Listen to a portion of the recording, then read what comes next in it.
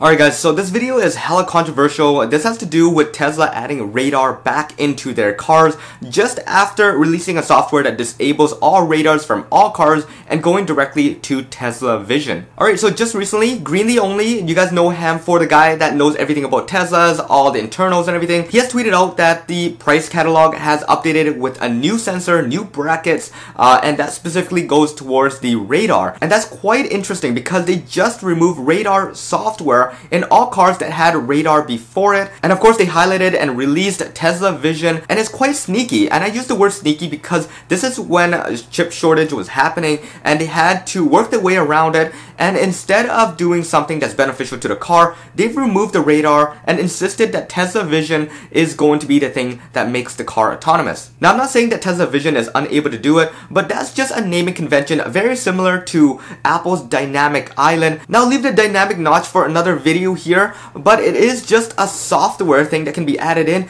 just like how Tesla Vision always existed in the background even though they had the radar there. They just renamed it to Tesla Vision, just like Dynamic Island, just to make it sound better. Even way back in the days with Autopilot 1 and Autopilot 2 and 2.5, realistically those are Tesla Vision. What else are they gonna call it, to be honest? And it's funny that just when Hardware 3 came out and the chip shortage happened, they renamed it to Tesla Vision so that they can remove a radar. So hence why I say this is sneaky, but it seems like they are adding it back again. And there's gonna be a lot of people out there that say that Tesla Vision has always intended to have a radar, or there's no radar necessary, but in the end it seems like radar is going to be necessary. Now, the one thing a lot of us are missing out on from previous old cars is the fact that your radar can see underneath the following car to the next car and know when that car is stopping. And the best thing about it is you can see the car in your visualization. It gives you a sense of feeling that, hey, the car can see through another car. It can see what's going on in front of your car.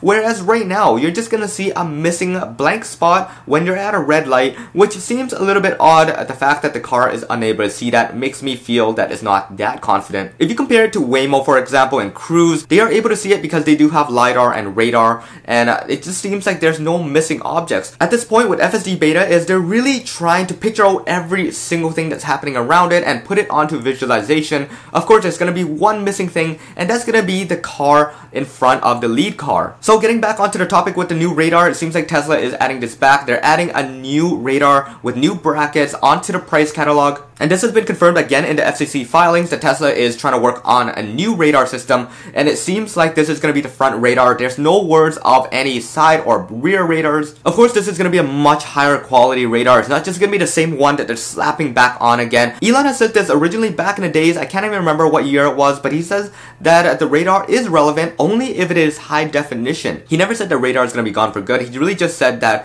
at the time being, it's not good enough until the technology really advances. So it seems like 2022 or 2023 is going to be the year where radar has advanced enough and price has gone down enough where he's able to accept the fact that it's going to be put back onto the car and you guys are going to get the best visualizations and the best reactions ever again. Now, what I've noticed with my radar car versus my Tesla Vision car is the radar does less phantom braking, believe it or not. I don't know why, but Tesla Vision reacts to pretty much everything, whereas the radar car right now reacts to less things. And this is definitely true when there is fog or sleet or heavy rain or anything like that. Tesla with the radar does a lot better than it does with Tesla Vision. Now, there's one thing that the Tesla radar car has over the Tesla Vision is the fact that you can adjust your following distance shorter, you have a higher cruise control top speed. There's actually quite a bit of things, to be honest, with the radar, what a radar can actually do versus Tesla Vision. Now, the thing you guys are probably asking, just like every other new product that comes out into a new Tesla and you guys really want it in your car, is it really able to be retrofitted?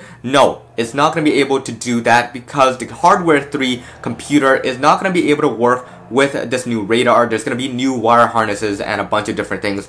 So this is likely going to come onto the Hardware 4 cars. Now, speaking about Hardware 4, I'm going to drop a link in the description as well if you guys want to check that out. They're working on new cameras right now for the Model 3. And of course, probably the whole lineup of cars as well with the new camera placement. So likely that's going to be something that this new radar is going to be added back onto. And then for the final thing here, somebody asked in the thread if this is going to be an ultra high definition radar. And Green the Only has replied, and he said that it's not super ultra higher definition, but it is higher definition. So I think that's going to be enough. So there you guys have it. As for the radar coming or not, it is going to be coming for sure because it is on the product catalog directly on Tesla. You guys can check that out, and it is available on the FCC filings as well if you guys want to check that out. But anyways, this should be it for this update. Of course, if something else comes out regarding the radar or newer sensors, I will let you guys know. Make sure you guys hit that subscribe, that bell notification, and this is it. This is John once again.